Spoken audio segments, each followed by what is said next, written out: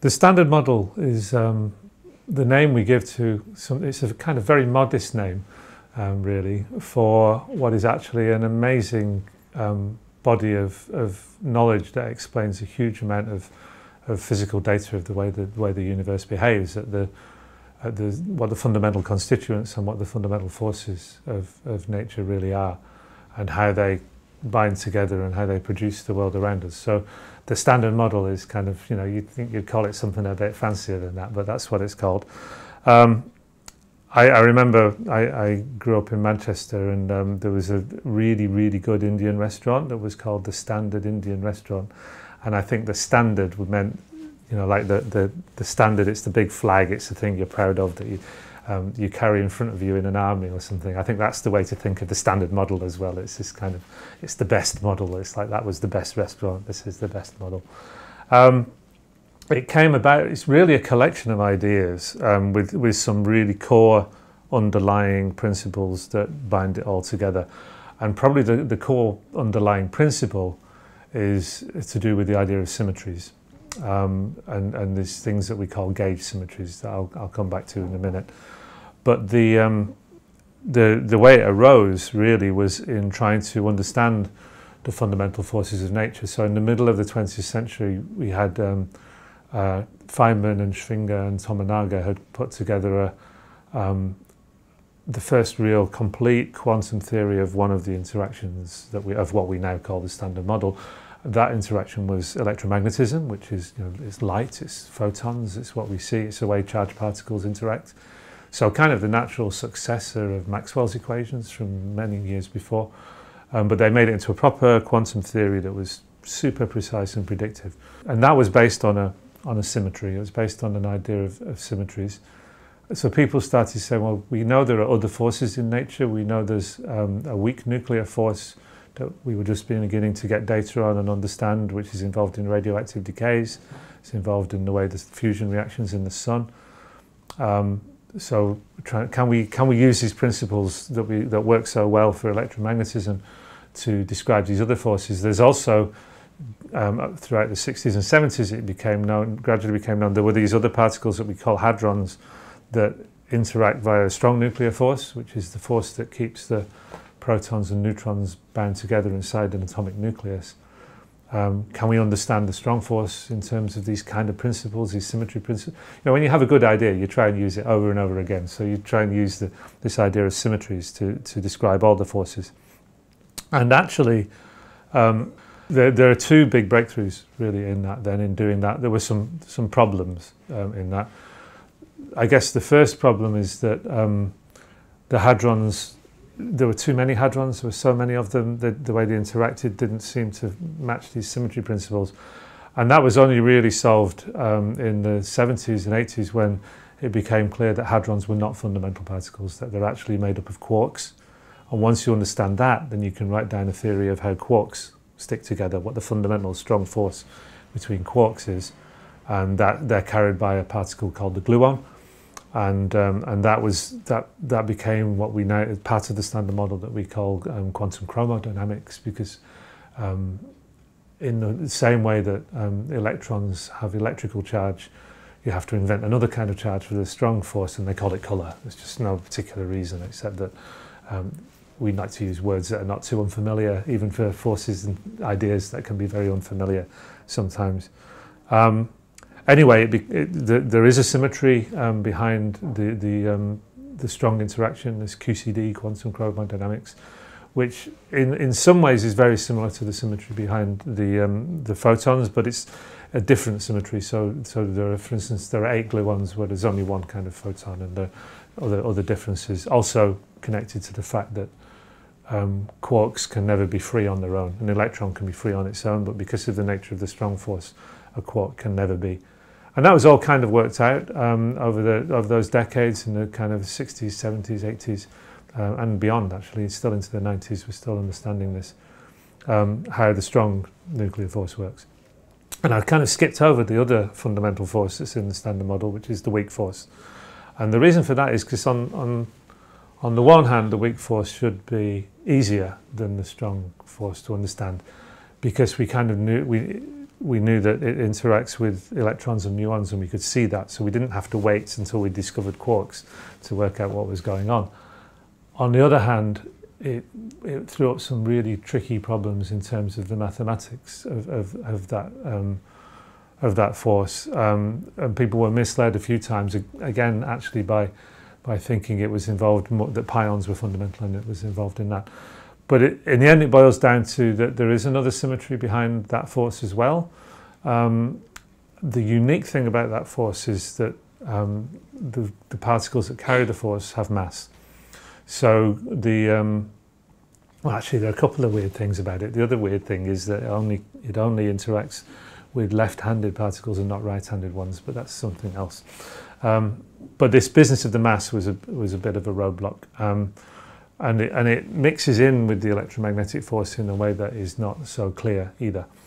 And in the end, to solve that issue of how you can have the W and the Z, which are the equivalent of the photon, for the electromagnetic force is carried by the photon, strong nuclear force is carried by the gluons, both of which are massless, but the weak force is carried by the W and the Z boson, both of which have mass. And that incorporating that mass properly into the theory was very tricky, and that led to kind of the final postulated particle of the Standard Model, which is the Higgs boson, which is what allows, first of all, the W and the Z, but actually in the end all the fundamental particles to have mass. The Higgs boson is kind of the manifestation of a kind of background energy field of the universe, and it's by interacting with that the W and the Z and the other particles get their mass. So in the end then you have a picture of these kind of arrived at through this kind of fairly tortuous route, but quite quickly, of a Standard Model which is based on three forces. There's electromagnetic force, the weak force and the strong force.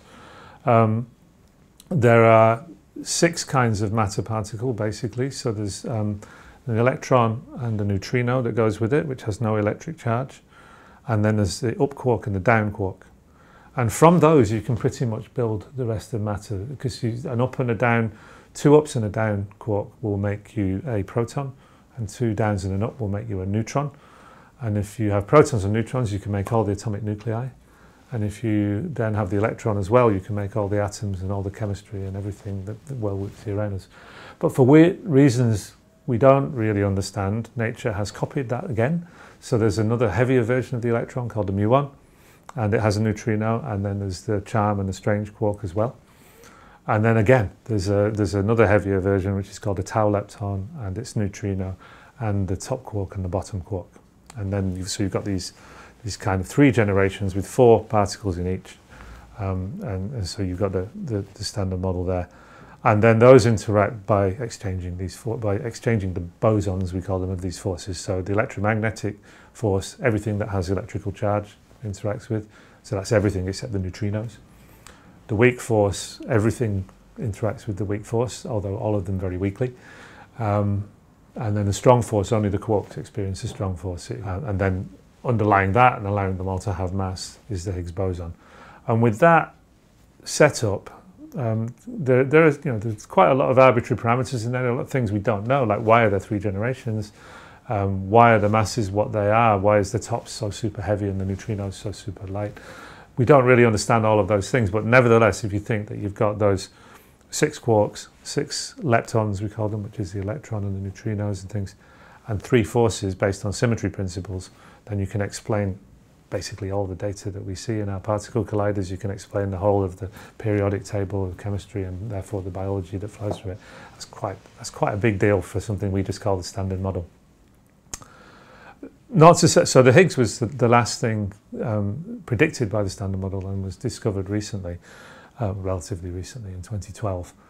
But that's, as I say, it's not to say that there aren't open questions about the Standard Model. That now that we've actually discovered the Higgs, then the Standard Model in principle can make predictions up to really high energies, and there's some very weird things that can happen when it does that that we don't fully understand. So it's actually very hard to calculate in some things with the Standard Model, even though in principle it could predict everything.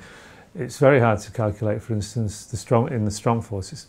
We don't really know how to calculate all the masses of the hadrons and things. We can calculate some of them, and there's progress being made, but it's quite difficult. So you have a basic theory You want to follow the consequences of the theory through to understand all the phenomena that come from it. With the strong force, that's quite a challenge. With all the forces, as you go to high energies, that can be a real challenge. But there's interesting calculational challenges and techniques and physics to be done there. Then there are also things about the standard model that seem a bit arbitrary, and we'd like to see, they kind of hint at there's some underlying structure. So if you think about the periodic table of atoms, the structure of that table is part of the genius of it being put together, because it's a big clue as to how atoms are made. Basically similarities in behaviour in each column, and then they get gradually heavier as you go down. That's kind of reminiscent of what I just described as in the standard model, that you have, the electron and its neutrino and the up and the down quark, and then everything the same, only heavier, and then everything's... Maybe that's hinting that these are not really fundamental. Maybe like the atoms, they're made of something else. And maybe there's some underlying principle that means there has to be 3 copies of this, and they have to have masses that increase. We don't know. So that the standard model is so subtle in some ways and complex that might even be built into the standard model possibly in ways that we don't fully understand. Or it might mean that there's more physics, more likely probably that there's more physics beyond the standard model that we don't yet understand. I mentioned briefly the fact that the weak force only interacts with left-handed particles. What I mean by left and right-handed is they have a spin. So if a particle's going along like that, you say it's left-handed, and if it's going along like that, that was the other way. You see what I mean? Depending on which way its spin is pointing compared to its direction, then you call it left or right-handed. And there's a property called chirality in the particles, which is very closely related to that spin business, that handedness. And then for massless particles, it's the same thing, basically. And we know the weak interaction only interacts with the left-handed particles and the right-handed antiparticles. And we don't know why. We don't know why that should be. Is there another version of the weak force that's even weaker that interacts with the other ones? Or we just don't know. And I should probably mention, I just mentioned antiparticles. I never really even mentioned them all the way through. But in the standard model, also, all these particles have antiparticle versions of them. So the electron has an antiparticle version called the positron, which has got positive charge, and the electron has negative charge, and likewise there's an anti-up quark and an anti-down quark, which you can actually make an antiproton with. They're making anti-hydrogen at CERN at the moment with antiparticles of the proton and of the electron. So that's all kind of there. Antimatter exists. What we don't understand is actually why there isn't more of it, because you would imagine that in the Big Bang maybe you create equal amounts of matter and antimatter, because that's what happens in our particle collisions. But in that case, where did all the antimatter go? It's not in the universe around now. We can make it, but as far as we can tell, there are no planets or galaxies made of antimatter. So that's another kind of mystery, that we know the antimatter's there, but we don't know why actually there isn't more of it. It's kind of weird. And I guess maybe the final thing to say is that for a long time in the standard model, we thought the neutrinos, which are these mysterious particles that only interact via the weak force, we thought that they were massless. Now we know now that they're not. They have masses, but they're very tiny. That's another mystery, really, as to why they should be not zero, but so tiny. But the other thing is connected with antimatter, actually. So to make antimatter is like matter, but all the charges are reversed, are inverted. So by charges, I mean not just the electric charge, but also the colour charge under the weak force, and under the strong force, sorry, and the weak force charge as well. They're all inverted. Now, if you think about the neutrino, it doesn't interact with the strong force. So it has 0 strong force charge. So inverting that doesn't change it. It has no electric charge, so that doesn't change it. And actually, the right-handed neutrino doesn't interact with the weak force either, because the weak force only interacts with left-handed particles. So the neutrino actually could be its own antiparticle, because you flip all the charges, but all the charges are 0, so minus 0 is the same as 0. So that's a kind of puzzle, and does this particle even really exist, this right-handed neutrino that doesn't interact with any of the forces? Well, we know it exists, because if they have mass, then that implies this has to exist, but we don't know whether it's really it's its own antiparticle? Does it get its mass in some special way? It feels like a very special and unusual particle in the standard model, one that doesn't actually interact with any of the forces of the standard model. So that's another very active area people are looking for rare decays and things where we might learn more about that and whether this neutrino is its own antiparticle.